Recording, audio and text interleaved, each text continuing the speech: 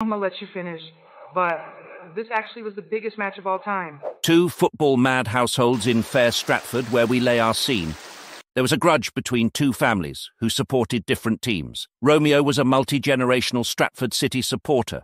Juliet happened to be the Stratford United Manager's daughter. Being rival supporters meant their families hated each other. But in their hearts, they developed a love like no other. Hi, Kiddo. I'm William Shakespeare. You may remember me from being celebrated as the playwright GOAT for penning such masterpieces as Macbeth, Othello, Hamlet, Twelfth Night, and the Taming of the Shrew. Or if your parents were 90s kids, they'd probably know these last three better as The Lion King, She's the Man, and 10 Things I Hate About You. Not even an inch, not even a tiny mote, not even in the smallest measure at all.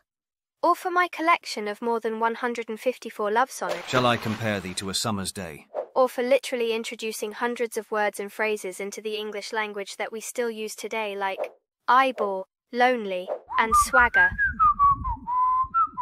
However, the story I am most famous for is Romeo and Juliet, which I wrote as a love novel. This story is so timeless that it literally holds up 400 years after it was written. What people don't realize is that my inspiration came from two star-crossed lovers that I actually knew growing up back in Stratford-upon-Avon, England, which is where I was born in 1564. Ever since I met Romeo Montague at Stratford Kindergarten, come on city, he, like his entire family from the blue side of the city, had been fanatically passionate about one thing: Stratford City Football Club. And when I say passionate, I do mean obsessed. He would not leave home without his blue doublet, blue breeches, and he even wore blue hose. Over the years, Romeo had developed into quite the football player himself, and had climbed the youth ranks to become Stratford City's new marquee striker. Now, on the other, red side of Stratford, lived a young Stratford United FC fan, Juliet Capulet. Glory, glory, Strat United. She took her fervent Stratford United support to another level and wouldn't leave home without her.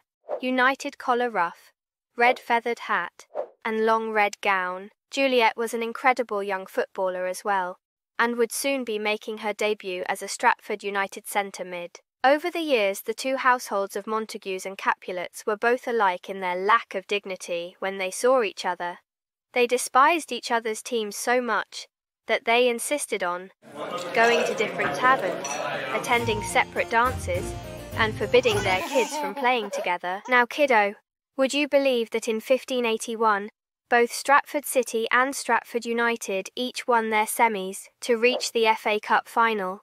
This was to be played at the Globe Theatre of Dreams, and pundits were calling it the Old Classico.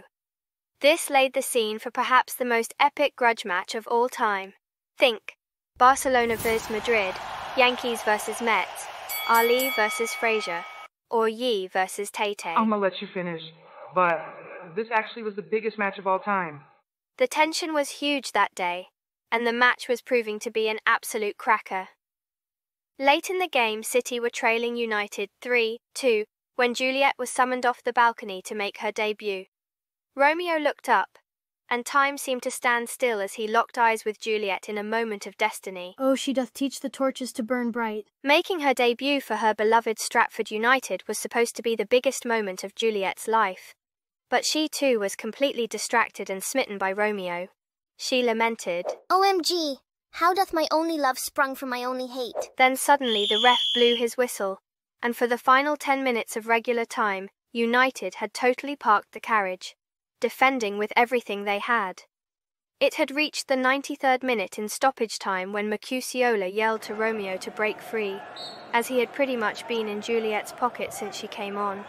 Juliet had suddenly lost her man. Oh, Romeo, Romeo, wherefore art thou, Romeo? Then Friar Touré won possession and put a through ball to the Earl of Harland, who held it up and knocked it to his left, to Romeo!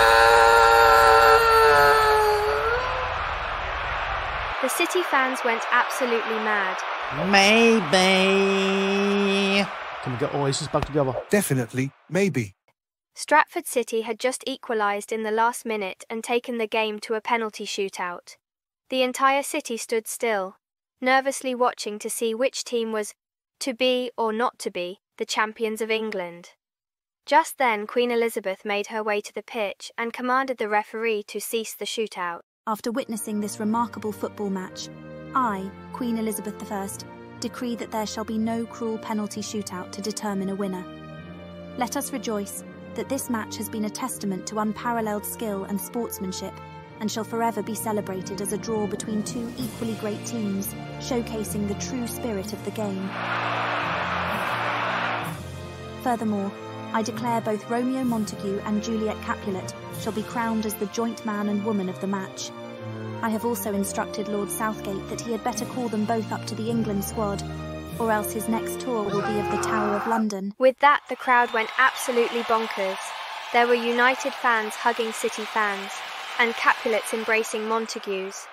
And so, as the story goes, the entire town of Stratford-upon-Avon continued to celebrate for days and days. Have you ever won a double-double, toil and trouble?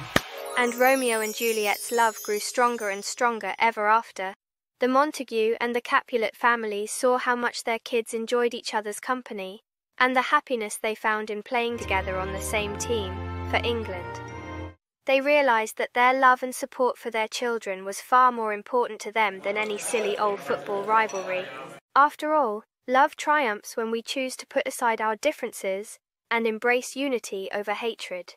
So Kiddo, for Romeo and Juliet, it was, "All's well that ends well," which, by the way, is one of the phrases I literally came up with.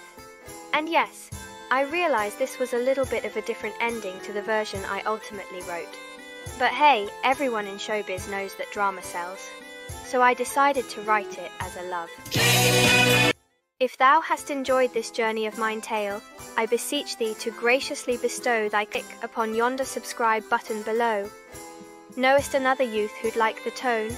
Share, good friend, the love with them too. Moreover, I entreat thee to traverse to our noble website at www.starytime.com, and there you'll see how tales can be crafted specially for thee. Guten Morgen, James. Hola, Olivia. Good night, good night. Parting is such sweet sorrow. Thanks for listening to my Starytime.